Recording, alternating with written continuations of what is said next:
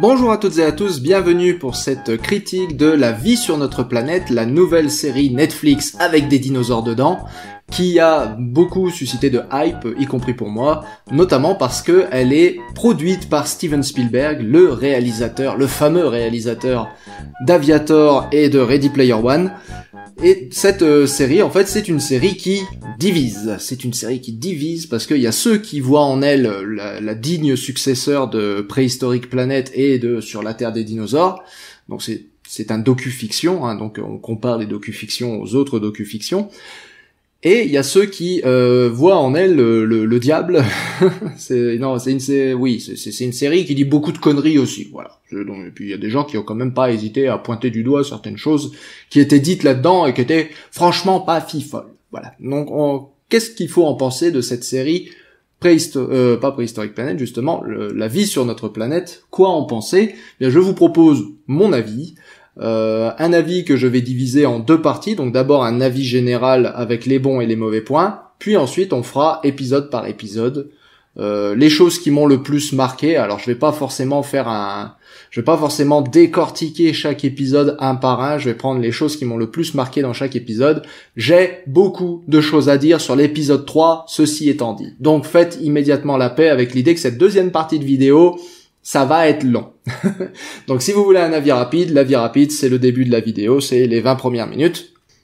Alors, est-ce que je recommande La vie sur notre planète? La réponse est, si les docu-fictions c'est votre came, et que vous avez donc fait la paix avec l'idée que de toute façon vous n'apprendrez pas grand-chose en les regardant, eh bien oui, allez voir La vie sur notre planète. Par contre, il va falloir que je vous prévienne à l'avance, La vie sur notre planète, c'est pas un documentaire sur les dinosaures. Il y a même pas tant de fossiles que ça. En réalité, La vie sur notre planète, c'est un documentaire animalier avec des espèces éteintes à l'intérieur. Voilà. En guest. en invité surprise, des espèces éteintes à l'intérieur. Il y a vraiment pas beaucoup de segments qui sont dédiés, on va dire, aux espèces éteintes de manière générale. Et encore moins aux dinosaures, puisque c'est un documentaire qui essaye quand même de faire la part belle à d'autres espèces que les dinosaures. Donc ça, c'est un des très bons points dont je vais discuter dans une minute, mais c'est un documentaire qui essaye quand même de faire la part belle à d'autres choses, justement, que les dinosaures. Donc, il y a basiquement un tiers des épisodes seulement qui est réellement consacré aux dinosaures, en tout cas à la période mésozoïque. Et sur ce tiers d'épisodes, il y a même pas la moitié, voire même un tiers, voire même moins que ça. Il y a vraiment très peu de segments, en fait, où vous allez voir du dinosaure à l'intérieur. Donc si vous vous attendez, en regardant La vie sur notre planète, à voir un documentaire sur les dinosaures, attendez-vous à être déçus, parce qu'il y aura pas tant que ça. Il y a pas mal de paléontologie dedans, mais ça reste quand même du jus de documentaire animalier saupoudré d'espèces éteintes. Et pas l'inverse. C'est pas ça. Donc oui, si les docu-fictions ça vous intéresse, oui, si les documentaires animaliers ça vous intéresse, oui, allez voir La vie sur notre planète, c'est pas mauvais. Contrairement à ce que les documentaires Netflix récemment ont pu faire naître comme réputation, hein, je pense à Cléopâtre par exemple, tous les documentaires Netflix ne sont pas des catastrophes industrielles. Celui-là, il est très bien. Ça va, il s'en sort. Donc oui, je pense que globalement, dans une optique générale, je recommanderais La vie sur notre planète, en sachant ce que vous allez voir. À savoir, pas grand nombre de dinosaures, et pas beaucoup d'informations de choses que vous apprendrez. Vous apprendrez pas grand chose, je pense, en regardant La vie sur notre planète. En tout cas, vous n'apprendrez pas grand chose sur les fossiles, peut-être sur les espèces modernes, mais pas sur les espèces fossiles.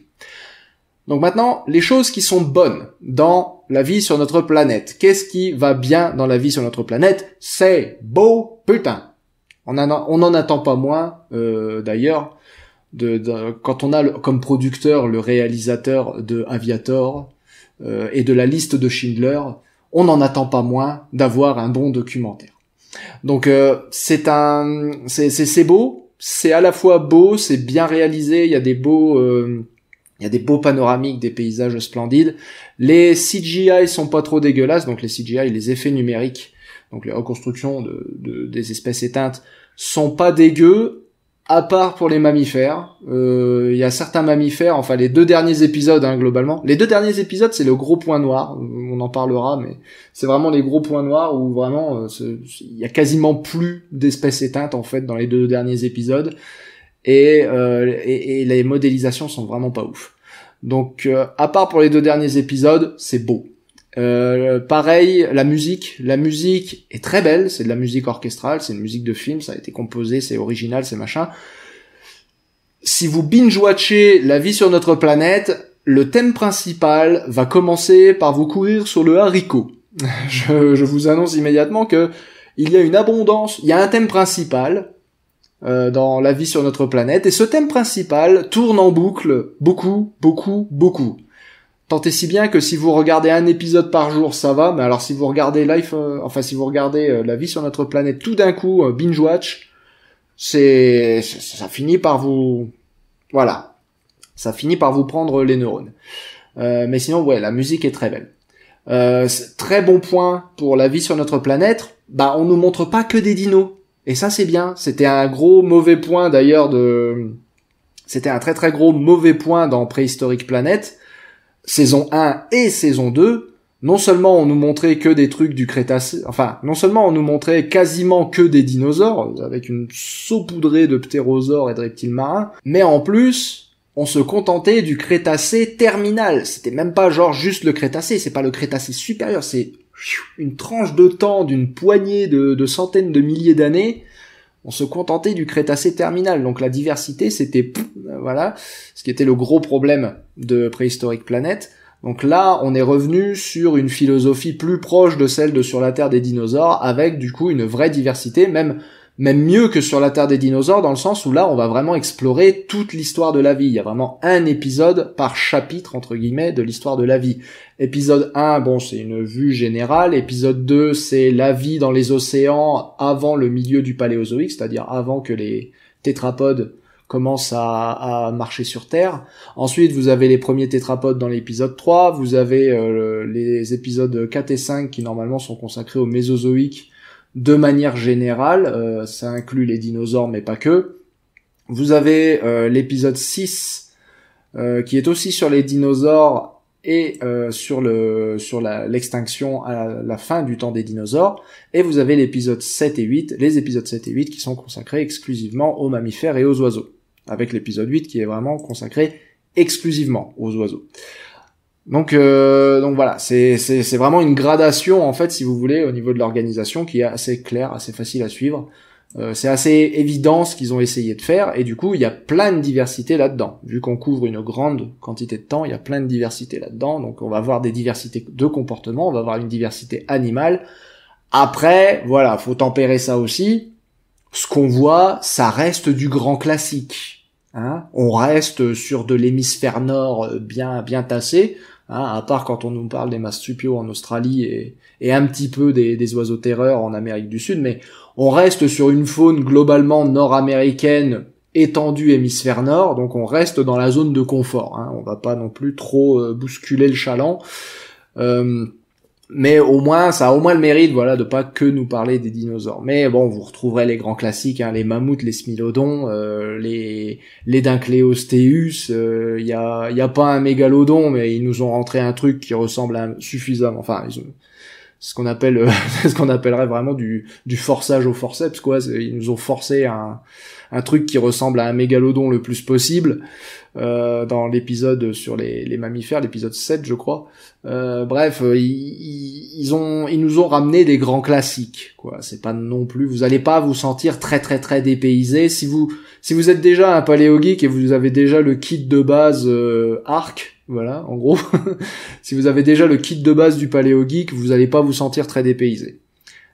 Et comme je disais, moi, au bout d'un moment, comme ça devenait vraiment, vraiment trop prévisible, j'ai fini par m'ennuyer au bout du 6e épisode. D'autant que les épisodes 7 et 8 sont vraiment laborieux en termes de narration. Comme je disais, on en reparlera. Mais bref, il y a de la diversité, et ça, c'est un bon point. Donc, diversité au niveau des comportements, c'est pas comme Préhistorique Planète où on a littéralement que des parades nuptiales et ça commence à... voilà, au bout d'un moment, c'est parade nuptiale. Et là, pouf, parade nuptiale. Et là, paf, parade nuptiale. Et là, pouf, comportement en meute. Oh. Là, au moins, il y a de la vraie diversité. Voilà, il y a des chasseurs solitaires, il y a des charognards, il y a des prédateurs, il y a des herbivores, il y a de la protection de territoire, il y a des parades sexuelles aussi. Il y en a pas que ça, mais il y en a. Mais voilà, il y a de la diversité. On nous rappelle sans cesse qu'il n'y a pas que les dinosaures dans la vie. Donc, comme je disais, il y a de la diversité. Mais même les épisodes qui sont consacrés aux dinosaures ne sont pas consacrés uniquement qu'aux dinosaures, et ça c'est vachement bien. Donc il y a quand même un chapitre où d'ailleurs on se demande même ce qu'ils foutent à ce moment-là. On nous parle de dinosaures et pouf, d'un seul coup les termites.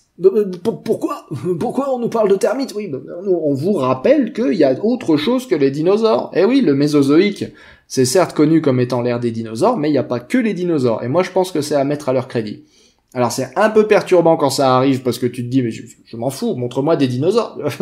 Mais c'est un peu perturbant au moment où ça arrive, mais globalement c'est bienvenu parce que quand on y réfléchit, c'est vrai qu'il faut nous montrer tous ces insectes, ces invertébrés, ces autres reptiles qui vivaient à la même époque que les dinosaures, un tout petit peu de mammifères, mais pas trop n'en faut. Les mammifères, ils ont pas vraiment insisté dessus. Enfin les mammifères qui vivaient à l'époque des dinosaures, j'entends, ils ont pas trop insisté dessus, ni les oiseaux d'ailleurs. Mais il faut rendre à César ce qui est à César. Quand il s'agit de nous rappeler qu'il y a des coraux, qu'il y a des crustacés, qu'il y a d'autres animaux qui vivaient à la même époque, ils le font. Et ça, c'est bien. Ça, c'est bien. Parce que, voilà, on aurait tendance à vouloir focuser uniquement sur le groupe d'intérêt, vous savez. Mais non, eux, ils font quand même cette démarche. Ils ont quand même cette démarche de vouloir nous montrer un écosystème. Alors, pas entier non plus, mais de vouloir nous montrer un écosystème. Et puis, pour finir sur les bons points, il y a évidemment les choses qu'il y a dedans. Je vais revenir, évidemment, je vais détailler tout ça quand on fera épisode par épisode, mais si vous voulez savoir, il y a des très bonnes choses. La biologie des orthocères, ça m'a beaucoup plu. La parade pour impressionner les rivaux, pas la parade nuptiale justement, mais la parade pour impressionner les rivaux des Forus racidés, je trouvais ça pas mal. La parade nuptiale des T.rex, ça, voilà, ça c'est ce que je voulais voir dans Préhistorique Planète. La parade nuptiale des T.rex, elle est parfaite. La scène des Glyptodontes. Et là, je suis sûr, si vous avez vu, vous voyez quelle scène je veux dire, c'est la scène culte de la série, la scène des Glyptodontes. Bon, surtout parce qu'elle arrive au milieu d'un épisode très chiant, je trouve, mais c'est la scène des Glyptodontes, c'était du caviar, j'ai trouvé ça très drôle, on a trouvé ça très drôle avec Miss Plume. Donc voilà, ça c'est pour la liste des choses qui vont bien. Donc c'est très beau, c'est très bien, la musique est très bonne. Il y a de la belle diversité à l'intérieur, de la diversité de comportement, de la diversité des espèces. On n'oublie pas les invertébrés, et ça c'est bien. Et on nous montre des choses qui sont quand même originales, nouvelles, des choses qu'on n'a pas vues ailleurs. Voilà. Ou qu'on aurait voulu voir ailleurs, mais qui n'ont pas été faites ailleurs. Maintenant, il y a les mauvais points. Et je pense que le premier mauvais point, c'est un mauvais point que de toute façon je propose à chaque nouveau docu-fiction, c'est quoi qu'est qu'on apprend en regardant ce truc. Et la réponse dans les docu-fictions, c'est qu'on n'apprend rien de toute façon. Parce que les docu-fictions, le problème c'est que c'est du documentaire et de la fiction. Donc tu sais jamais où commence le documentaire et où s'arrête la fiction. Et généralement, on est plus sur un ratio 90% de fiction, 10% documentaire. 10% de vraies données scientifiques qui ont été incluses. Mais comme de toute façon, vous n'avez aucun moyen de savoir où sont ces 10% dans le truc, vous n'apprenez rien. Donc, ou autant ne rien apprendre au risque d'apprendre des conneries, parce que 90% est inventé. Et certaines, c'est des grosses conneries. C'est là le problème qu'il y a eu avec la vie sur notre planète, c'est qu'il y a certaines choses qui sont dites dans ce documentaire qui sont pas que des grosses approximations. C'est au-delà de la grosse approximation, on est au-delà de la simplification, on est vraiment du rang de la connerie. Voilà, on est du rang de vraiment on vous raconte n'importe quoi.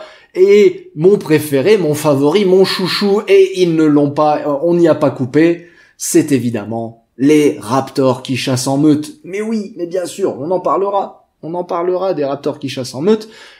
Pour la version courte, pour la revue courte, je ne vais pas en parler, je vais pas développer ça maintenant, mais sachez qu'il y a une vidéo dans les dans la section description sous cette vidéo-ci. Il y a un lien vers une autre vidéo que j'ai faite où pendant 1h30 je débunk cette idée que les raptors ils chassaient en meute.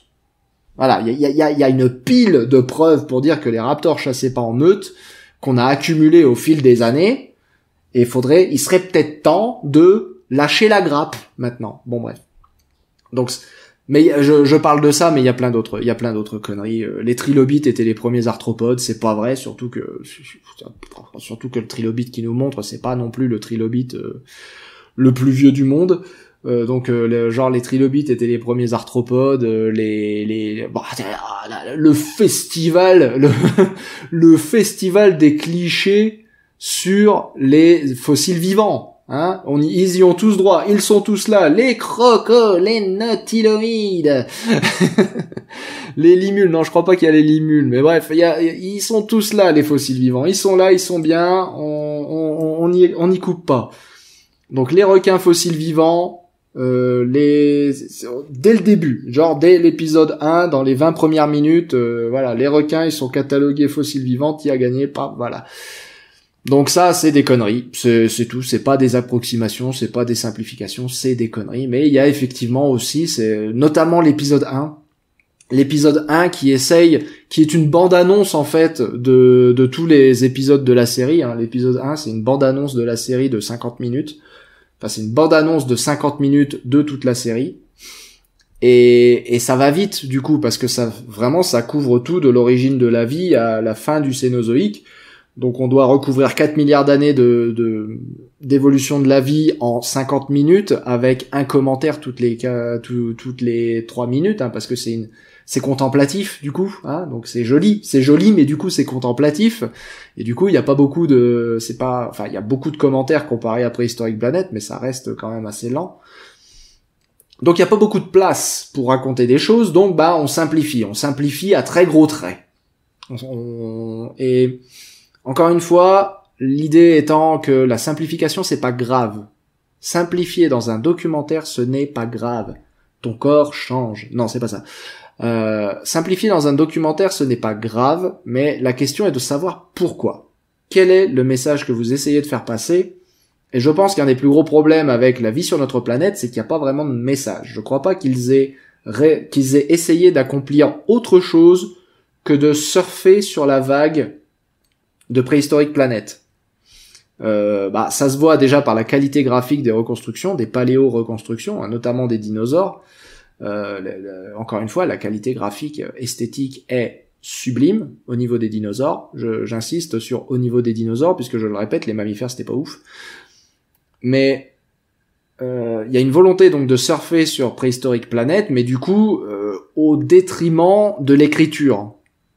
Donc quel est le message qu'ils essayent de faire passer dans la vie sur notre planète?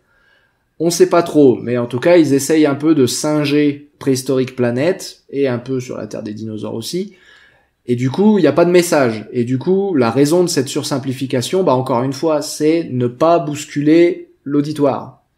C'est la seule raison de cette sursimplification. Donc on a un peu des simplifications un peu au pif, en fait. On a des simplifications qui vont un peu au pif, et parfois on a juste du name dropping au niveau des dinosaures qui sont assez maladroits. On nous balance un nom comme ça, voilà, et vous êtes censé le connaître, et sinon vous irez voir sur Google. Si vous arrivez à comprendre ce que Morgan Freeman dit. Parce que moi je l'ai vu en VO du coup, hein, comme indiqué par ce screenshot que je vous affiche. Moi, je l'ai vu en VO, et quand vous le voyez en VO, la voix de Morgan Freeman, il fait un concours avec David Attenborough pour savoir lequel des deux est le plus fatigué. Et c'est normal.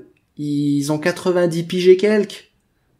Foutez-leur la paix. C'est pas contre Morgan Freeman que je dis ça. Morgan Freeman, il est très bien. Dans les années 90, il faisait des documentaires, enfin, il faisait des commentaires sur documentaires. Il a une voix, il a ce qu'il faut. Mais il a 90 ans maintenant, enfin je sais plus, non, 86, un truc comme ça, mais bref. Lui et David Attenborough, ils ont 90 piges, et tu leur fais encore commenter des documentaires, et autant David Attenborough, ils avaient quand même fait en sorte qu'il n'y ait pas trop de voix off sur Préhistorique Planète, autant dans La vie sur notre planète, enfin Life on our planet, du coup, la version originale, on l'entend tout le temps. Et ils l'ont fait beaucoup parler. Et il y a vraiment des fois où tu l'entends qu'il a la bouche pâteuse. Il est fatigué, que voulez-vous? Il est fatigué, et enregistré, vous imaginez, il y a 8 épisodes de 1 heure chacun. Imaginez le temps que le mec a dû passer en studio. Bref. Donc si vous arrivez à comprendre ce que Morgan Freeman dit et c'est pas forcément gagné, vous pourrez éventuellement aller googler les espèces dont ils ont parlé. Le moment où il a parlé de c'est quoi, Cameroceras qui est l'orthocère géant dans l'épisode 2. Cameroceras, j'avais pas compris. Je vous avoue que sur le coup, Cameroceras. The what? The what? Donc ouais. Ça aussi, ça fait partie des mauvais points, c'est prenez des comédiens de doublage jeunes. Je pense que Morgan Freeman, c'est bon, sa retraite, elle est prête, il est fait, il a du pognon, il s'en sortira sans ça, tu vois. Prenez des comédiens de doublage jeunes, frais, vivaces, et qui ont besoin d'argent pour faire des commentaires, et qui ont certainement une voix tout aussi, même si vous voulez, prenez un imitateur de Morgan Freeman. Mais un imitateur de Morgan Freeman jeune. Parce que là, c'est compliqué à écouter, en fait, et c'est bien le problème, c'est que vous avez des commentaires, du coup, tout le long du documentaire, et c'est compliqué à écouter, parce que, qu'est-ce qu'il a dit, là? Il y a vraiment des phrases où je me suis dit, mais qu'est-ce qu'il a dit, là? Donc, voilà, il y a tous ces clichés, pour en revenir au problème, il y a tous ces clichés sur les espèces éteintes, ça, vous allez pas y couper, il y a tous ces clichés sur les fossiles vivants, il y a pas mal de clichés aussi sur les espèces modernes, toujours dans la catégorie allez-vous apprendre quelque chose en le regardant. Il y a des clichés sur les espèces modernes qui vont au-delà de juste les crocos, les requins et les nautiles, c'est des fossiles vivants. Il y a par exemple le passage avec les gnous. On nous montre des gnous en train de boire, passage qui est d'ailleurs complètement repompé sur un documentaire que j'avais déjà vu, de la BBC. Et d'ailleurs, parlons-en, avant que je parle de mes gnous, mais parlons-en. Ces passages où je disais c'est à moitié enfin c'est même pas à moitié, c'est au moins 2/3 documentaire animalier, 1/3 documentaire sur la vie, sur les fossiles. Ces 2/3 de documentaire animalier, il y a beaucoup de ressucés d'autres documentaires, principalement de la BBC. Je suspecte qu'ils ont dû racheter des trucs à National Geographic, mais j'en sais rien, je suis pas allé vérifier. Mais oui, il y a de la ressucée de documentaires que vous aurez déjà vus. Donc notamment ce passage sur les gnous, mais il y a le passage sur les flamants roses aussi, les flamants roses qui marchent et puis qui font la parade en tournant la tête, là, qu'on avait repris nous-mêmes dans une vidéo comique, mais pour en faire un passage comique, mais c'est des trucs qu'on a déjà vus ailleurs, en fait, et ils sont allés racheter, finalement, ils sont allés charogner des morceaux de documentaires ailleurs. Et ça va aussi un peu dans le sens on a essayé d'assembler un documentaire vite fait pour faire comme Préhistorique Planète, mais moins cher. Comme ça, on a pu mettre plus d'énergie et d'argent dans les modélisations 3D, parce que du coup, on a déjà les images pour les espèces modernes. Donc, il y a ça peut être un problème. Ça peut être un problème, enfin, on peut considérer ça comme un problème. Mais donc, mes gnous, on les voit boire dans une rivière infestée de crocodiles, et le commentateur, donc Morgan Freeman, nous dit « Les gnous sont oblivious to the danger ». Ils n'ont aucune conscience du danger. Et ça, c'est un cliché de documentaire. C'est un cliché de documentaire de voir des animaux boire dans une rivière et entendre le commentateur dire « Ils sont inconscients du danger ». Mais si, putain, les gnous qui boivent dans les rivières pendant leur grande migration ont totalement et complètement, pleinement et sans aucune hésitation conscience qu'elle est infestée de crocodiles, cette rivière. C'est juste qu'ils sont en pleine migration et ils ont putain la soif. Ils n'ont pas le choix. Soit ils boivent, soit ils crèvent. Donc, s'ils vont tous boire en même temps, il y a 10 crocodiles, ou il y a une centaine de crocodiles pour 10 000 gnous, tant pis pour eux. Tant pis pour ceux qui se feront choper, tu vois. Mais c'est dire que les gnous ne sont pas conscients du danger, c'est une énorme connerie, c'est un cliché de documentaire. Il y a la quantité d'animaux qui grognent, par exemple. Ça, parlons-en des espèces modernes. Les seiches qui grognent. Les poissons qui grognent. Les fourmis. Il y a une charge de fourmis dans l'un des épisodes. C'est intéressant de nous montrer une guerre entre les fourmis et les termites. Il y a une charge de fourmis contre des termites. Les fourmis poussent un cri de guerre. Je vous jure que c'est vrai. Je vous jure que c'est vrai. Donc oui, allez-vous apprendre des choses? C'est plus probable que non. Mais normalement, vous passerez pas un trop mauvais moment. Il y a un autre problème, dans une autre catégorie, une autre catégorie de problèmes, c'est l'écriture. C'est un documentaire qui a pas été super bien écrit, je trouve. Notamment, beaucoup de répétitions.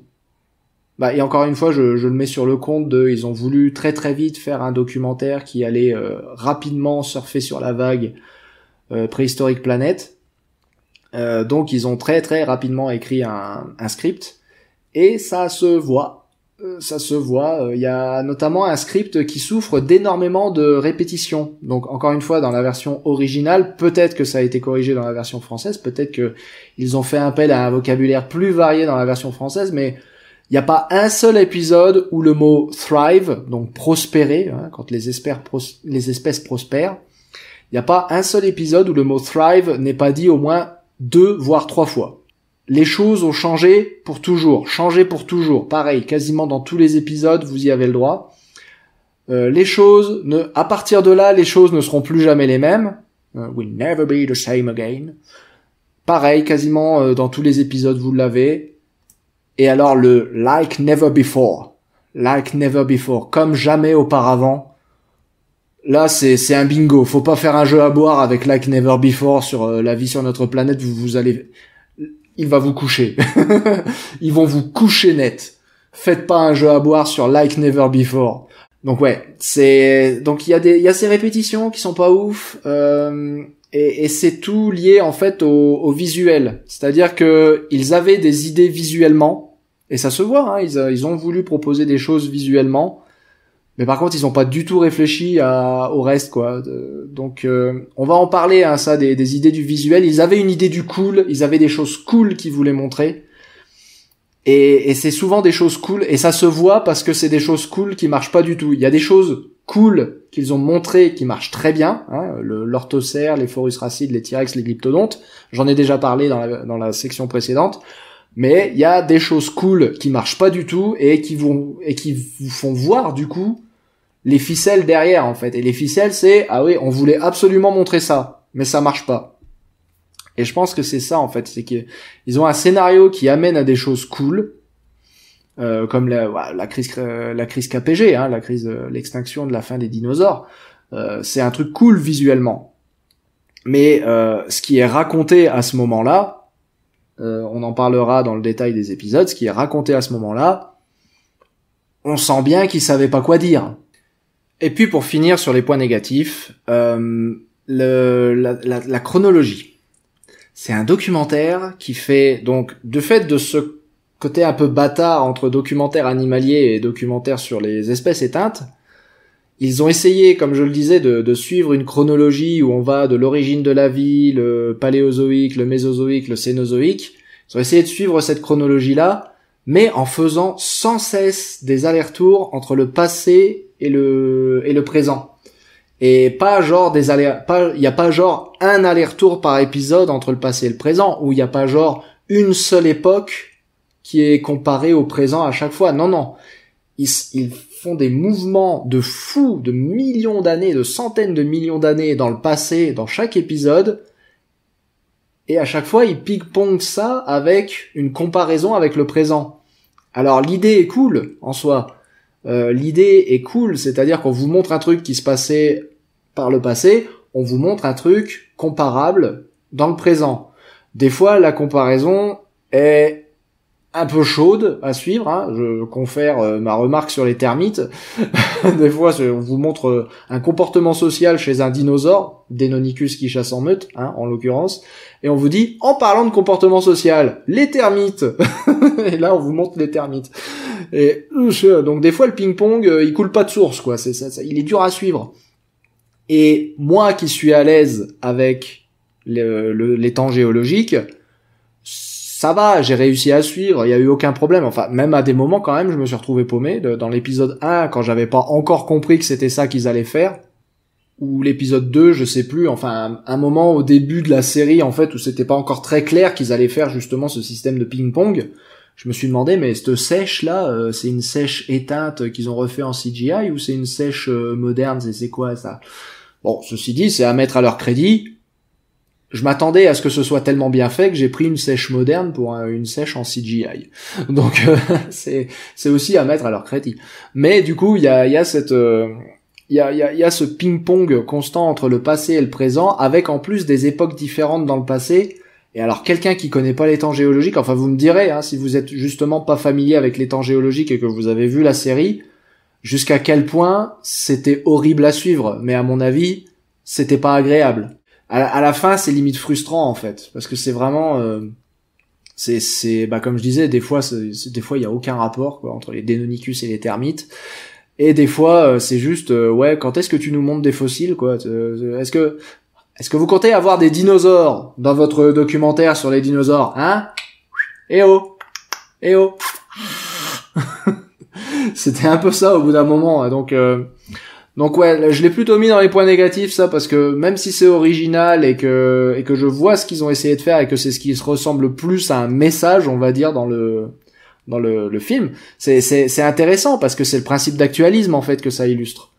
C'est pas un film, c'est une série documentaire, mais c'est intéressant parce que ça illustre justement le principe d'actualisme qui n'est pourtant pas au cœur de la démarche de ce documentaire, mais malgré soi en fait ça illustre le principe d'actualisme qui est au cœur de la démarche scientifique, de la démarche paléontologique.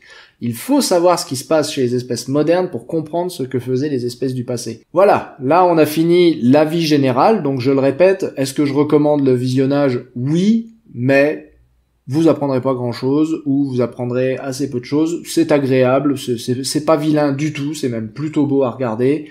Personnellement, j'ai fini par trouver le temps long, mais j'aurais peut-être pas dû le binge-watcher non plus. C'est ma faute, mais en même temps, voilà, Netflix et binge-watching, c'est un peu le... c'est eux qui ont inventé ça, quoi, donc bon... Donc vous pouvez, je vous recommande, je pense, je peux dire, je vous recommande La vie sur notre planète, avec cette petite astérisque que c'est un docu-fiction, et que donc vous n'en apprendrez pas plus en regardant ce docu-fiction que n'importe quel autre docu-fiction. On va pouvoir passer maintenant à la revue individuelle de chaque épisode. Alors, déjà, je vais pas faire l'épisode 1, parce que j'ai déjà dit tout ce que j'avais à dire sur l'épisode 1. C'est une bande-annonce pour les autres épisodes. Donc oui, il y a plein de conneries qui sont dites à l'intérieur, il y a des énormes raccourcis qui sont faits à l'intérieur, mais en même temps... Voilà, qu'est-ce que tu veux faire de résumer toute l'histoire de la vie en 50 minutes? Si moi, pour un cours, je devais résumer toute l'histoire de la vie en 50 minutes à des gens, en partant du principe que l'audience à laquelle je parle n'est pas spécialement éduquée à la vie sur notre planète, donc à l'évolution de la vie sur notre planète, donc basiquement des premières années en géologie, par exemple, je sais pas si je ferais beaucoup mieux. Donc à part en répétant sans cesse, alors je vous dis ça, mais en même temps je simplifie, tu vois, ce qui au niveau de l'écriture serait catastrophique, hein, on est bien d'accord. À part répéter sans cesse, je simplifie, tu peux pas vraiment t'en sortir. Donc j'ai assez rapidement pardonné à l'épisode 1 d'être ce qu'il est. On passe à l'épisode 2. Donc l'épisode 2, il couvre aussi beaucoup de terrain, hein. Il couvre l'évolution des invertébrés avant l'arrivée des tétrapodes sur la terre ferme, donc basiquement toute la moitié inférieure du Paléozoïque.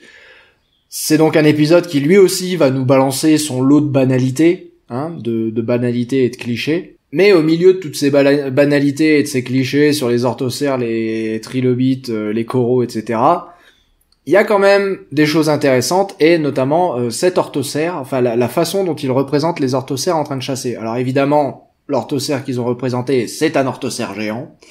Évidemment, on va pas vous représenter des orthocères de taille normale, mais on vous présente un orthocère géant.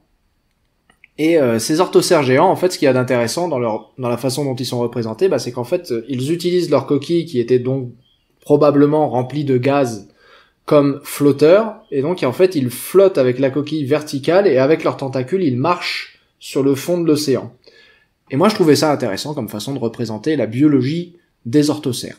Voilà, donc cet épisode 2, ça a été quand même, voilà, passer les banalités d'usage concernant l'évolution des invertébrés. Cet épisode 2 a été plutôt une bonne surprise, et pareil, la modélisation est quand même pas dégueu du tout.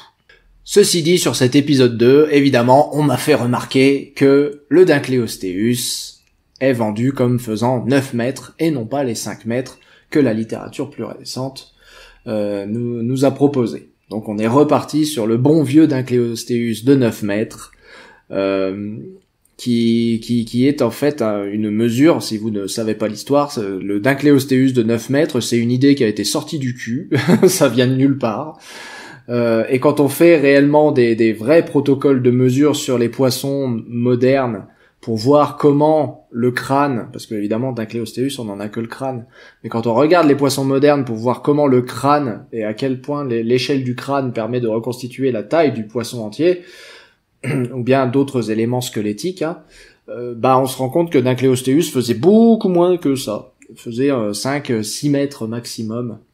Donc là on est reparti sur le Deinonychus de 9 mètres, ce qui veut dire que du coup, virgule animal, que j'avais fait dans Débunkage et Pénitence, virgule animal a battu la série Netflix la vie sur notre planète. On en arrive à l'épisode 3. Alors l'épisode 3, c'est la sortie des eaux, donc on passe beaucoup de temps sur les insectes et sur les amphibiens modernes. Assez peu finalement d'images de la sortie des eaux elle-même, à part à un moment il y a un dinosaure qui se fait bouffer par un amphibien. Alors eux ils appellent ça un amphibien, mais ils appellent ça un amphibien anthracosaure, donc c'est ce qu'on appelle les reptiliomorphes, c'est les amphibiens qui sont en phase de transition vers un mode de vie plus reptilien, donc ils sont un peu plus adaptés à la vie sur Terre. Ça se voit parce qu'en fait on le voyait déjà dans la bande-annonce, c'était celui que j'avais appelé l'hymnocélis. Ils ont pas confirmé que c'était l'hymnocélis, mais c'est un reptiliomorphe, c'est-à-dire que c'est des amphibiens mais qui ont les yeux sur les côtés. Donc c'est des amphibiens qui ne vivent déjà plus dans l'eau puisqu'ils n'ont plus les yeux sur le dessus du crâne. Mais leur biologie était encore relativement amphibienne. Donc on passe un tout petit peu de temps là-dessus, avec tout le finalisme d'usage qu'implique de parler très vite de la sortie des os et des premiers œufs à coquilles sèches, donc les premiers œufs amniotiques. Voilà, il y a du finalisme, il y a le premier animal il y a jamais eu de premier animal ou même de premier individu qui a fait ci ou fait ça. C'est un mythe, encore une fois, c'est un cliché de documentaire de montrer le premier animal qui a fait ci ou le premier humain qui s'est tenu debout, tout ça, c'est du cliché de documentaire. L'évolution, c'est en population. Donc il y a un trait qui apparaît dans une population, ce trait se répand dans la population, ce trait se développe ensuite dans la population, parce qu'évidemment, vous imaginez bien que l'œuf amniotique, il est pas apparu comme ça, pouf, d'un seul coup, et hop, c'est répandu dans la population comme ça. C'est pas comme ça que ça se passe, c'est quelque chose qui s'est construit graduellement, sur la longueur. Et on arrive à Scutosaurus, la scène que j'attendais, la scène sur le Permien supérieur, le fameux, celui où j'ai tous les radars complètement allumés, mode critique overpower là sur 11, bam, mode critique sur 11. Les Scutosaurus, donc c'est paréasaures du Permien supérieur de Russie, donc on nous dit que ce sont des Scutosaurus, et on nous les accompagne. Regardez, là ça c'est son petit cul, c'est un Lystrosaure. Donc Lystrosaure et Scutosaurus vivaient à deux extrémités du monde différentes. C'est pas comme s'ils avaient eu une chance de se croiser, et en plus, vu la taille du Lystrosaure, c'est pas un Lystrosaure du Permien. Cette taille-là, c'est un dinosaure du Trias. Donc et la seule raison pour laquelle ils l'ont mis là, c'est parce que dans l'épisode suivant, ils vont nous dire Lystrosaure est un survivant. Mais enfin, si vous voulez nous vendre l'idée que Lystrosaure est un survivant de la crise Permien-Trias, du coup, donc un survivant de la grande crise d'extinction Permien-Trias, faites un épisode entier sur Lystrosaurus avant et après la crise. Mais là, ils nous mettent un Lystrosaurus dans le décor juste pour pouvoir dire regardez, il était là, tu vois. Et après, ils en parlent pas du tout. Donc il est juste dans le décor, en fait. Et donc pourquoi créer une incohérence monstrueuse entre ce Lystrosaurus et ce Scutosaurus, alors qu'on sait qu'ils ne se fréquentaient pas, quoi. Parce qu'ils vivaient, comme je le disais, à deux extrémités opposées du monde. Mais il y a vraiment le passage que j'attendais vraiment beaucoup, et c'est le passage avec le Gorgonopsien. Alors, vous vous rappelez, si vous avez vu la vidéo sur le trailer, j'avais dit, ils ont mis un thérapside, un thérapside carnivore, ça va être... Alors, au début, j'avais dit Gorgonopsien, et puis après, je me suis dit, non, il ressemble pas à un Gorgonopsien, parce que ils lui ont collé des poils. Généralement, on colle pas des poils aux Gorgonopsiens, on les colle plutôt aux ptérocéphales et aux cynodontes pour signaler leur appartenance à la même lignée que celle des mammifères. C'est une connerie dans tous les cas. Enfin, on n'a aucune preuve de présence de poils avant 40 millions d'années, juste avant l'origine des tout premiers trucs qu'on appellerait des mammifères. Donc on est très très loin des Gorgonopsiens, c'est juste ça. On est très très loin des Gorgonopsiens, on est très très loin des hétérocéphales. À la limite, les cynodontes les plus dérivés pouvaient avoir des poils, d'après les preuves qu'on en a. Oui, mettre des poils, quand on n'a pas de preuve de présence de poils, c'est legit comme move. Devant un tribunal, ça passe. Mais si vous prétendez à de la justesse scientifique, non, du coup, ça marche pas. Si vous prétendez à la justesse scientifique, ça ne marche pas. Et donc, il y avait ce passage-là où on voit les dents de notre animal, où on voit déjà les muscles. Vous voyez ici l'insertion des muscles sur la tête. Vous voyez que les deux muscles temporaux se joignent au milieu du crâne. Et ça, normalement, ça marche pas chez les Gorgonopsiens. Parce que les Gorgonopsiens, les muscles temporaux, ils s'arrêtent là, juste sur les côtés, ils vont pas jusqu'au milieu du crâne. Ça, c'est une crête sagittale au milieu. Et la crête sagittale, c'est que chez les hétérocéphales et les cynodontes qu'on la voit. Et le nombre de dents, il est complètement pété pour un Gorgonopsien. C'est pas du tout le nombre de... Voilà, là, c'est parfait. Arrêt sur image absolument parfait. Les Gorgonopsiens ont 5 incisives de chaque côté. Si vous êtes Inostrandtsevia, vous êtes l'unique exception, vous en avez 4. Donc le Gorgonopsien le plus connu de Russie, celui qui normalement vit aux côtés de Scutosaurus, donc celui qu'on est en train de vous montrer là, il y en a 3 de chaque côté. Alors je sais pas si c'est un problème de communication qu'il y a eu entre les scientifiques et les graphistes là, mais clairement, il y a eu un problème, parce que ça, c'est pas du tout une dentition d'Inostrandtsevia. Il y a beaucoup trop de dents aussi à l'arrière des canines, donc ce qu'on appellerait les molaires chez les mammifères, mais bon, c'est pas encore des molaires chez les Gorgonopsiens. Donc ça marche pas non plus, le nombre de... La dentition ne va pas du tout, la morphologie du crâne ne va pas du tout, et on nous vend ça comme un Gorgonopsien qui vivait à l'époque de Scutosaurus, que vous voyez ici, que vous voyez d'ailleurs se déplacer en troupeau. Alors, Scutosaurus, on a retrouvé beaucoup de squelettes ensemble, mais ça veut pas forcément dire qu'ils vivaient ensemble, ça veut dire qu'ils sont morts ensemble, voire même ça veut juste dire que les cadavres ont été rassemblés par une rivière en crue. Mais bon, à la limite, je peux accepter que Scutosaurus se déplace en bande, pourquoi pas. Mais là, la forme de ce crâne, c'est pas du tout la forme du crâne d'Inostrandtsevia, quoi. Et s'il y a Scutosaurus, ça ne peut être que Inostrandtsevia. C'est forcément Inostrandtsevia. Donc là, il y a eu boulette. Là, avec ce Gorgonopsien, il y a eu boulette. J'ajoute en cours de montage, alors c'est peut-être une erreur qui n'est que dans la version originale, mais pas dans la version française, et on est honnêtement à la frontière du pinaillage, mais dans la version originale, le Gorgonopsien est désigné comme étant un Gorgonopside. Donc ils l'appellent pas Inostrandtsevia, ils appellent ça un Gorgonopside. Sauf que, comme on l'a déjà dit, ça ne peut être que Inostrandtsevia, étant donné qu'il est accompagné de Scutosaurus. Or, Inostrandtsevia n'est pas un Gorgonopside.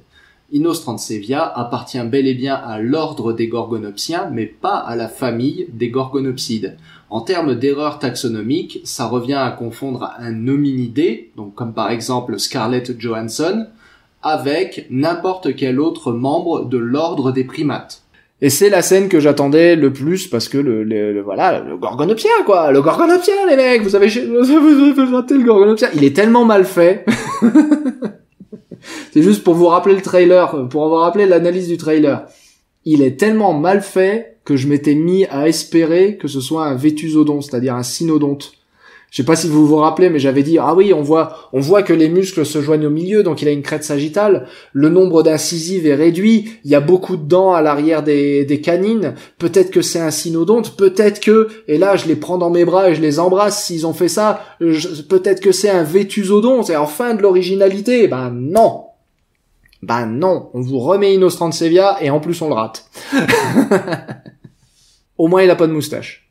Et puis surtout, il y a la scène de chasse qui suit juste après. La scène de chasse, c'est ce qui illustre parfaitement ce que je disais tout à l'heure à propos ils avaient une idée cool, mais ils y ont pas réfléchi. Ils voulaient une scène de chasse entre Gorgonopsien et Scutosaurus. Sauf que Gorgonopsien, il fait 500 kilos maximum, plutôt proche de 300 à mon avis, mais 500 kilos maximum. Scutosaurus, il fait 1 tonne. Mais il voulait une scène de chasse où le Gorgonopsien chope le Scutosaurus. Alors Scutosaurus qui est un animal blindé, hein, il y a une carapace d'ostéoderme, donc il faut qu'il le retourne pour pouvoir le tuer. Donc il faut que cet animal de 500 kilos retourne un animal d'1 tonne qui a en plus les bras fléchis, donc il y a une posture semi-rampante, enfin quasiment rampante, et qui en plus est court sur pattes, donc il est très près du sol. Alors, cette scène, c'est juste, on avait une idée cool, et on emmerde la physique. Parce que du coup, le Gorgonopsien, la façon dont il retourne le Scutosaurus, c'est juste, la gravité, on l'emmerde, et le moment où il tue le Scutosaurus, et là je vous le mets, parce que là, vous voyez, il va lui mettre un grand coup de dent de sabre pour pouvoir tuer le Scutosaurus, dans la jugulaire évidemment, parce que... Mais bref, regardez, et oh, magie du hors-champ. Et pourquoi magie du hors-champ? Parce que leur modèle de Gorgonopsien n'est pas capable d'ouvrir la gueule suffisamment grand pour pouvoir mordre le cou de ce Scutosaurus qui a un cou de rugbyman. Et c'est juste, pourquoi vous l'avez fait du coup? Pourquoi vous avez montré ça comme ça? Vous auriez pu... D'ailleurs, je retire ce que j'ai dit, il y a des moustaches. En plus, même pas ça. Je retire ce que j'ai dit, il y a des moustaches en plus. C'est pas comme si on avait sorti, c'est pas comme si depuis 2016 on sortait des articles à répétition pour dire qu'ils avaient pas de moustaches. Bref. Donc vous voyez, ils ont pas réfléchi, ils avaient une idée cool, et ils ont vu que ça marchait pas, mais ils l'ont fait quand même. Et ça, je trouve ça dommage. Je trouve vraiment ça dommage. Parce que, ils avaient 1000 opportunités, en fait, de se rendre compte que, ouais, non, mais ça marche pas. C'est pas comme ça qu'ils chassaient, ce truc-là, quoi. C'est évident que c'est pas comme ça qu'ils chassaient. Ils devaient pas s'en prendre au Scutosaurus adulte. Je veux dire, c'est comme des lions attaquant un éléphant adulte, quoi. Et encore, les lions qui attaquent les éléphants adultes les attaquent pas tout seuls. Ou alors ils sont morts, voilà, ils vont crever, ils sont désespérés, ils attaquent un éléphant adulte tout seul. Là, vous avez un lion tout seul qui attaque un éléphant adulte parce qu'il est désespéré, et puis il est mort, quoi, ce lion. Vous n'êtes pas obligé de faire gagner le prédateur non plus, par exemple. Mais bref, Scutosaurus, voilà, il est blindé, il est géant, c'est bon. Une fois adulte, il est en sécurité. Bon, étant un reptile, le Scutosaurus devait pas avoir de soins parentaux hyper développés, donc on aurait pu partir là-dessus, tu vois, avec un juvénile qui se promènerait tout seul, et puis pam, le chien persien, Inostrancevia lui tombe dessus. Donc là, ouais, ça illustre assez bien le côté, on avait une idée cool, et on a poussé le potard jusqu'au bout, mais même en voyant que ça marchait pas, on l'a gardé quand même. Épisode 4, maintenant, on est après la crise d'extinction de masse, donc du coup, il ne nous montre pas, enfin ici, il nous montre un peu la crise d'extinction de masse, mais pas tant que ça. Mais du coup, voilà, l'avant-après, on n'y a pas le droit. Et ça aurait été bien, du coup, de garder, montrer la diversité qu'il y avait avant la crise, montrer la diversité qu'il y avait après la crise, mais là, du coup, non, on démarre directement après la crise. Et on démarre avec un Lystrosaurus tout seul. Alors ça, s'il y a bien un truc qu'on sait à propos de Lystrosaurus, c'est qu'un Lystrosaurus tout seul, ça n'existe pas vraiment. Ça veut pas dire que les Lystrosaurus se déplaçaient en troupeau. Ça, c'est pas vrai. Mais par contre, c'était pas des troupeaux, mais c'était, si vous voulez, ils étaient ensemble, quoi. Ils étaient là, tous au même endroit. Mais Lystrosaurus tout seul, ça, on n'en trouve jamais. Donc commencer par un Lystrosaurus tout seul, c'est parce qu'on veut montrer l'idée que maintenant il y a eu l'extinction de masse et que du coup il y a plus de diversité, mais ça aurait été peut-être plus pertinent de montrer diversité avant-après. Donc finalement montrer ce qu'il y avait dans l'épisode d'avant, dans cet épisode-là, avec toute une scène montrant le Lystrosaurus avant l'extinction, après l'extinction. Et en plus en nous montrant un petit Lystrosaurus, un Lystrosaurus de petite taille dans l'épisode précédent, ils sont passés à côté d'un des effets majeurs de la crise Permien-Trias, qui est le rétrécissement des Lystrosaurus pour économiser la nourriture. Enfin, ils auraient pu dire ça au moins pour économiser la nourriture, même si c'est pas que ça la raison de l'effet Lilliput, mais ils auraient pu montrer ça du coup. Mais bon, du coup, non, ils nous montrent un Lystrosaurus tout seul. Tout ça pour, au final, le faire rejoindre ses potes. Ils sont là. Donc, on nous montre un Lystrosaurus tout seul, et il y a plus de nourriture, et il est désespéré, mais en fait, non. Bon, bah, ça va, du coup. Ouais, juste pour revenir sur la modélisation du Lystrosaurus, il est très très beau. Voilà, je l'avais déjà dit dans le trailer, mais la peau verruqueuse, le bec est exactement au bon endroit, les proportions sont bonnes, la forme de la tête est bonne, tout est nickel, la posture des jambes, tout est nickel sur ce Lystrosaurus. Voilà, ça faut que ce soit dit. Faut que ce soit dit, et je le redis, ce Lystrosaurus, c'est un +1 quand même. Voilà, il y a quand même ça qui marche bien. On nous insère quelques petites incohérences dans cet épisode, notamment, bah vous voyez, les Lystrosaurus et le truc qui va chasser nos Lystrosaurus. Oh, ce bébé Lystrosaurus, il était trop mignon. Les Lystrosaurus vont se faire chasser par un Erythrosuchus. Sauf que Erythrosuchus, de la même manière que Scutosaurus et Lystrosaurus n'ont pas pu se croiser parce qu'ils étaient aux antipodes l'un de l'autre, Erythrosuchus et Lystrosaurus se sont jamais croisés parce qu'il y a quelques millions d'années entre les deux.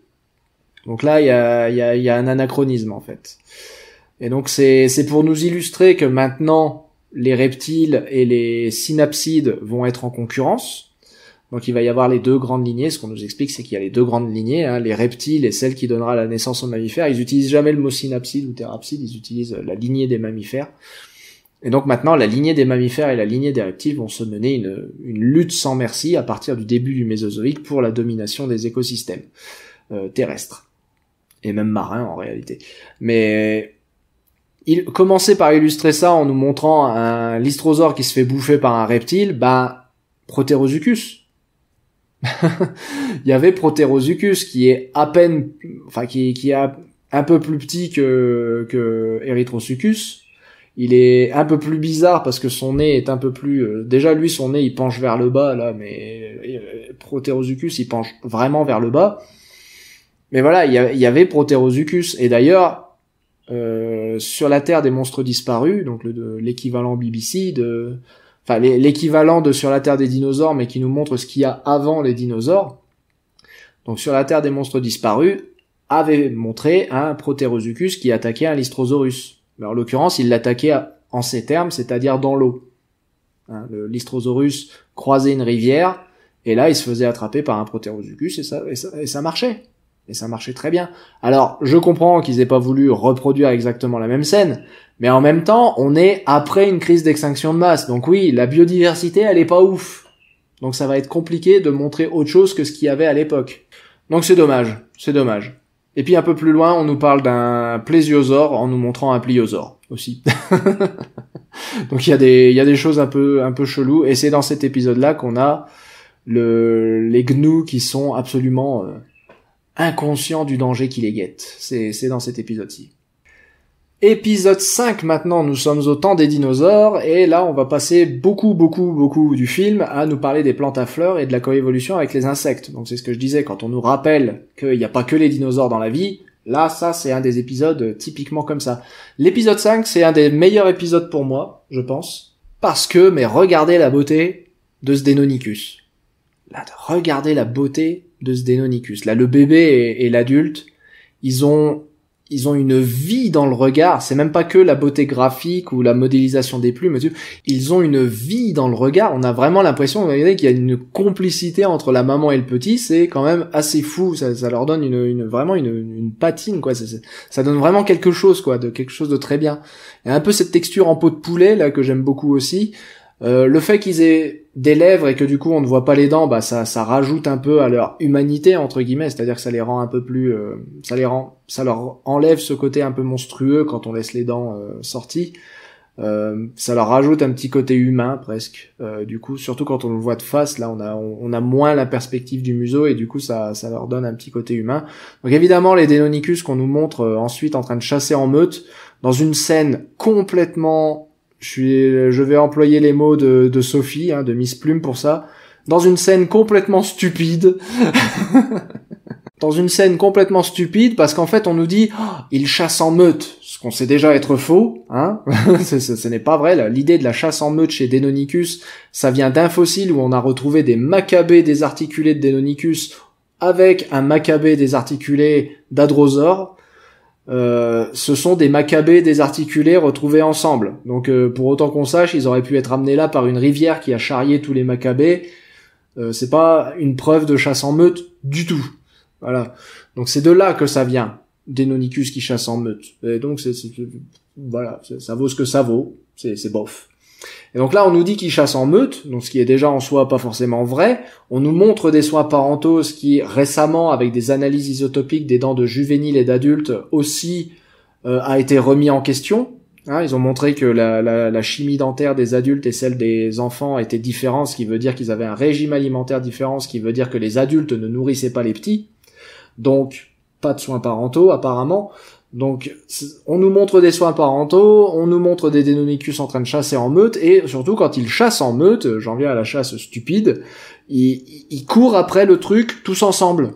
Et ça, c'est débile. Ça sert à rien de chasser en meute si vous courez tous après le truc tous ensemble. Je veux dire, faites une embuscade, voilà, essayez de le coincer. Faites une battue.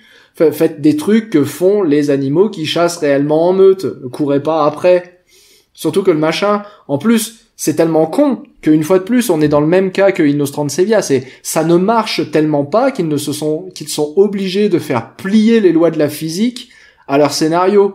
C'est-à-dire que lui, là, il a des jambes vachement plus grandes que les Deinonychus. Si vous voulez, ils sont obligés de tricher avec la physique de leur scène pour que ce machin-là ne court pas 1 milliard de fois plus vite que eux, là. Enfin, que l'ornithomimosaure, du coup, mette pas une distance de fou au Deinonychus, parce que le machin, il a des jambes, ses jambes sont aussi longues que le Deinonychus est haut.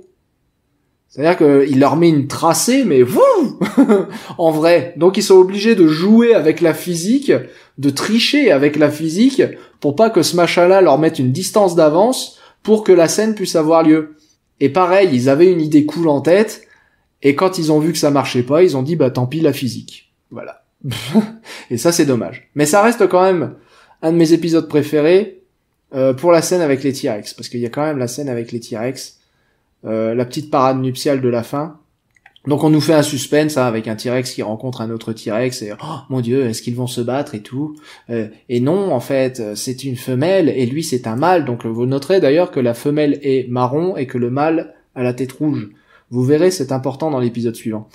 Et donc ce qu'il y a d'intéressant, bah, c'est la façon dont se déroule la parade nuptiale est absolument parfaite. C'est exactement de cette façon-là qu'on doit reconstruire une parade nuptiale de T.rex, étant donné ce qu'on sait de leurs fossiles. Et là, je vais mettre un marqueur ici, parce que ça, c'est beau. Ça, c'est beau. C'est beau. Donc, qu'est-ce qu'on sait de T.rex? T.rex a les os nasaux, ici, là, sur le nez. Les os sont fusionnés et forment une crête. Et ça ne sert pas à l'évidence à quelque chose. C'est d'autant plus... à une époque, on aurait pu dire, alors ça renforce la crête nasale contre la pression exercée par la mâchoire quand elle mord, parce que évidemment T.rex a une mâchoire surpuissante qui permet de broyer les os, et cette énergie, quand il mord, elle se dirige vers les os nasaux, vers le sommet du crâne, et donc on aurait pu dire, bah oui, les os nasaux sont fusionnés pour permettre au crâne de résister quand il mord. On aurait pu dire ça, mais maintenant on sait que même les tyrannosauroïdes, qui n'avaient pas une morsure aussi puissante que T.rex, avaient aussi les os nasaux fusionnés, certains portant même des crêtes très très hautes. Donc en fait, depuis le départ, les tyrannosauroïdes ont les os nasaux fusionnés et portent des organes finalement de démonstration, des organes qui servent à montrer quelque chose.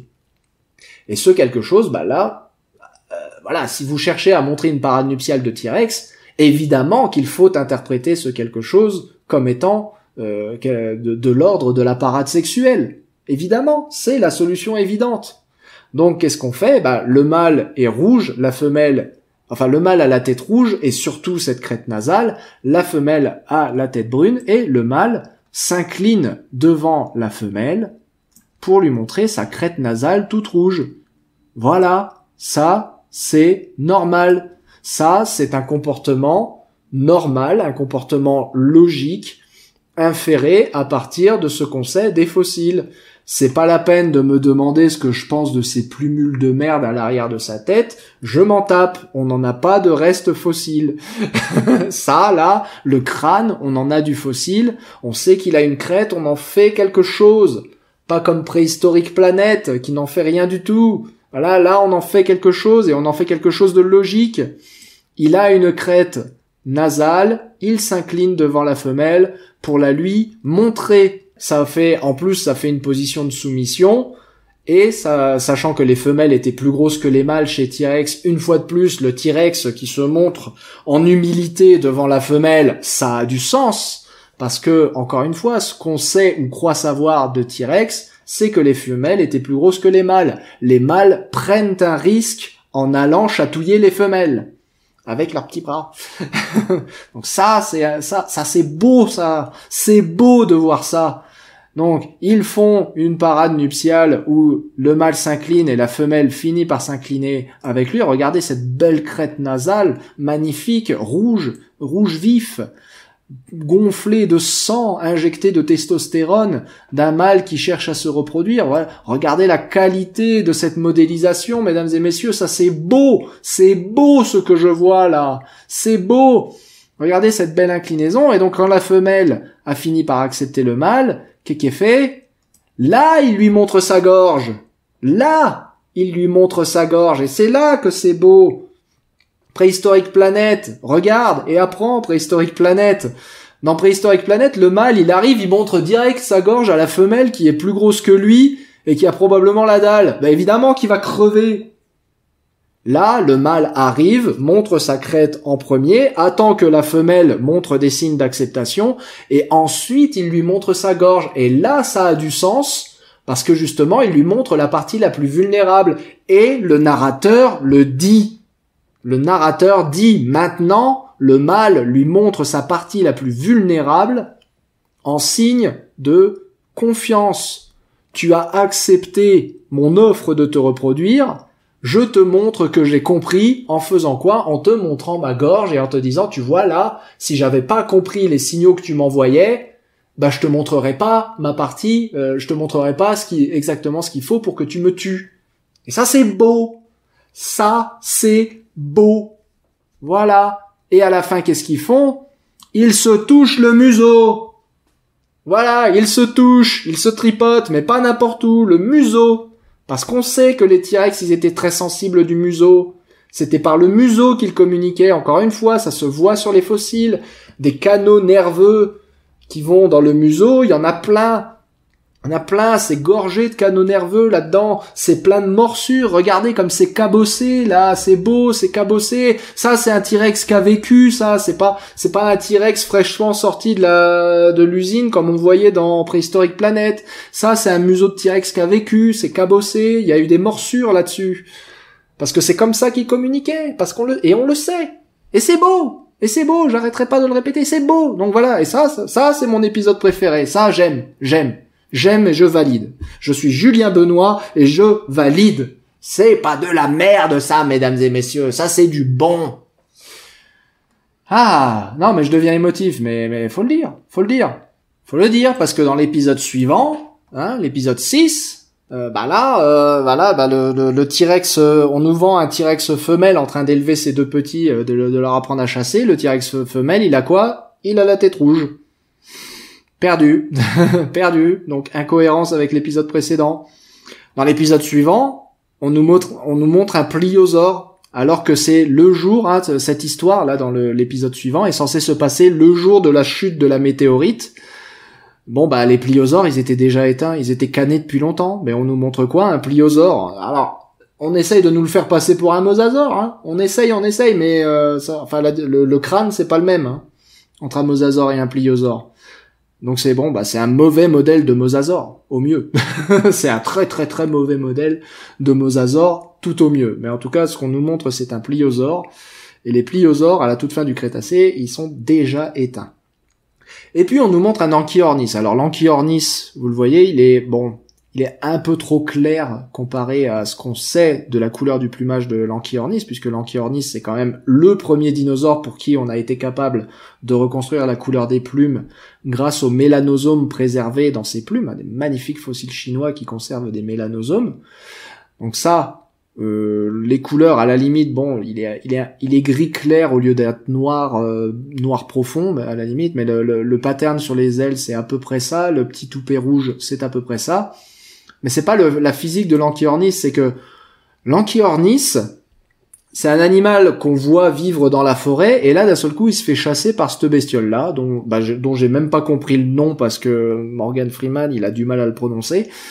Donc, il se fait chasser par un gros carnivore, et là, au lieu de faire ce qu'un Anchiornis normal aurait dû faire, c'est-à-dire grimper dans un arbre direct, encore une fois, les réalisateurs, ou les scénaristes, je sais pas, ils avaient une idée en tête. Eux, ils voulaient que l'Anchiornis se jette du haut de la falaise. Voilà. Ils voulaient que l'Anchiornis se jette du haut de la falaise, comme ça. Et donc, ils nous ont fait une scène de chasse où, au lieu d'avoir l'Anchiornis, petit animal dont on sait qu'il était arboricole et qui aurait nécessairement fui dans les arbres en voyant arriver un prédateur, hein, il aurait grimpé dans l'arbre, il aurait regardé d'en haut, il aurait fait « t'as l'air con maintenant ».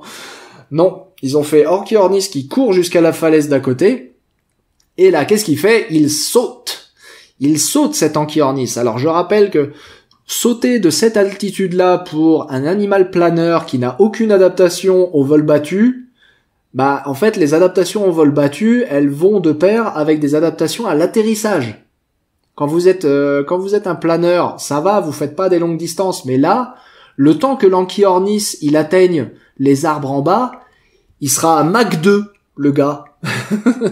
Il sera à Mach 2, la réception va être dure, hein. Anchiornis, il a pas de synsacrum dans le bassin, donc les os du bassin sont pas fusionnés. Il a pas de tibiotarse et il a pas de tarsométatarse dans les pattes pour amortir le choc. Il a 0 adaptation pour atterrir, l'Anchiornis. Donc là, il va arriver à Mach 2 dans les arbres en bas. Le plus dur sera la chute, hein. Et en plus, l'Anchiornis, il a pas de bréchet. Donc ces muscles pectoraux là, les muscles qui servent à tenir les ailes comme ça là, à tenir les ailes ouvertes et à résister contre la pression de l'air, c'est des muscles qui sont très très faibles parce qu'il a pas de lame osseuse au niveau pour tenir les muscles pectoraux surdéveloppés des oiseaux, les blancs de poulet. Et donc là il a des muscles, là il est parti pour planer pendant je sais pas combien de temps alors qu'il n'en est pas capable. C'est au bout d'un moment ses muscles vont lâcher en fait, physiquement ça va péter quoi. Et c'est pour ça les planeurs, ils vont d'arbre en arbre, ils vont pas d'une falaise jusqu'en bas. Ça c'est juste complètement impossible ce qui fait l'Anchiornis. Et encore une fois, ça part d'une idée cool et une fois une fois confronté à cette situation là où vous avez Anchiornis qui constate qu'il y a un prédateur qui le regarde, oui, la solution naturelle, c'est évidemment dans l'arbre. Zou. Sachant qu'il a toutes les adaptations pour y aller dans l'arbre, Anchiornis. Donc c'est vraiment c'est vraiment une scène qui marche pas, ça ne marche pas. Alors ça donne des images cool, mais ça ne marche pas. On a ensuite l'extinction, hein, la grande extinction Crétacé-Tertiaire. Alors non, ça en fait ça commence par l'extinction Crétacé-Tertiaire. Je vous l'ai dit que ça faisait des allers-retours louvdingues. Et donc dans cette extinction Crétacé-Tertiaire, comme je vous l'expliquais, elle est très bien représentée. Vous voyez, le carnage est évident. C'est une très très bonne modélisation de l'extinction Crétacé-Tertiaire. Il n'y a aucun problème, ou KPG si vous préférez l'appeler comme ça. Le problème, c'est qu'ils ne savent pas quoi dire. Et du coup, ils se mettent à nous expliquer, le voilà le pliosaure. Le voilà le pliosaure du Crétacé supérieur. Le problème, c'est qu'ils se mettent à nous expliquer que, et là, il y a même une baleine. Caméo-baleine. Bon, elle est morte, mais caméo-baleine quand même. Ils se mettent à nous expliquer, en fait, pourquoi les espèces ont survécu. Donc, il y a les cafards qui ont survécu, et puis il y a les insectes. Alors, les insectes, ils ont une coquille dure, et puis les animaux qui vivent dans des terriers, ils ont survécu. Et puis, les amphibiens, ils ont survécu. Alors, si quelqu'un sait pourquoi les amphibiens, ou comment les amphibiens ont survécu à la crise Crétacé-Tertiaire, faut publier dans Nature tout de suite. Parce que là, l'explication qui vous sort, ça n'a aucun sens. Les amphibiens, c'est le grand mystère de la crise Crétacé-Tertiaire. Hein. C'est comment des machins qui aujourd'hui crèvent au moindre changement de pH de la flotte dans laquelle ils vivent, comment ça a survécu à la crise Crétacé-Tertiaire, on n'en sait rien. On n'en sait absolument rien. Donc ils nous inventent des explications au pif, et alors ils nous disent à la fin, les oiseaux ont résisté parce qu'ils pondent des œufs. Et alors ça, nous disent-ils en plus en nous montrant des œufs d'émeux. Donc même pas des dinosaures, là c'est des émeux. C'est complètement des émeux. Donc ouais, ils savaient pas quoi dire. Encore une fois, ils voulaient montrer la crise Crétacé-Tertiaire, mais ils savaient pas quoi dire dessus. Donc on a brodé. On a brodé. Et je suis très triste, cet épisode 6, je suis très triste parce qu'à la fin, on nous montre le caméo d'un Hesperornis. Je crois qu'il est là. Il était quelque part par là, je crois. Voilà, il y a le caméo d'un Hesperornis. Je crois qu'ils ont fait toute une scène avec l'Hesperornis qu'ils l'ont coupé au montage. Ou alors c'est un cormoran vraiment chelou, mais ça ressemble à un Hesperornis. Et le pauvre Hesperornis, il a été coupé au montage. Je sais pas s'il y a des gens qui sont suffisamment fanatiques pour aller vérifier, mais je crois qu'on avait un Hesperornis et il a été coupé au montage. Et puis on arrive aux épisodes 7 et 8. Donc les épisodes 7 et 8 où, hélas, le nombre de plans où on inclut des espèces éteintes, ça se compte sur le doigt d'une main, ça se compte en secondes à ce niveau-là. Donc on voit Glyptodontes, Mayacetus, un brontotère. Dans l'épisode 8, on voit un mammouth, lion des cavernes et basta. Il y a peut-être un smilodon qui se planque quelque part dans le tas. Il y a des humains, évidemment, mais bon, les humains, ça compte pas vraiment comme espèce éteinte. Donc ouais, épisode 7 et 8, c'est là où on commence vraiment à s'ennuyer, c'est là où la modélisation commence à pêcher. Mayacetus est dégueulasse, mais vraiment dégueulasse. Il se fait chasser par un Autodus, voilà, comme je disais, c'est mégalodon sans être mégalodon, voilà, on met un Autodus, mais pas mégalodon. C'est une autre espèce d'Autodus. Et donc on nous montre Mayacetus, on ne nous montre pas la raison pour laquelle Mayacetus porte son nom, à savoir Mayacetus qui est en train de mettre bas à la façon des mammifères terrestres et non pas à la façon des cétacés. Les deux derniers épisodes, c'est des documentaires animaliers. Il y a vraiment plus rien au niveau des espèces éteintes, donc j'ai très très peu de choses à dire. Je veux juste vous montrer la scène qui m'a le plus marqué et qui, à mon avis, sera la raison pour laquelle la vie sur notre planète deviendra une série iconique. C'est le smilodon qui ne sait pas quoi foutre face à des glyptodontes armurés jusqu'aux dents. Il leur grimpe dessus, il fait joujou, il gratouille. Il fait le chat, en fait. C'est un smilodon qui fait le chat sur les glyptodontes, quoi, et qui sait pas quoi foutre de ces glyptodontes, et du coup il se couche dessus, et puis il attend. Et moi j'ai trouvé ça hilarant comme scène. Donc il y avait quand même du bon dans ces épisodes-là, mais globalement, l'épisode 7 et 8, ouais, c'est du reportage animalier. Il y a quasiment plus rien en termes de paléontologie dans l'épisode 7 et 8. Voilà, c'était le petit passage en revue des épisodes un par un de La vie sur notre planète. Je vous dis à très bientôt sur notre chaîne. Salut!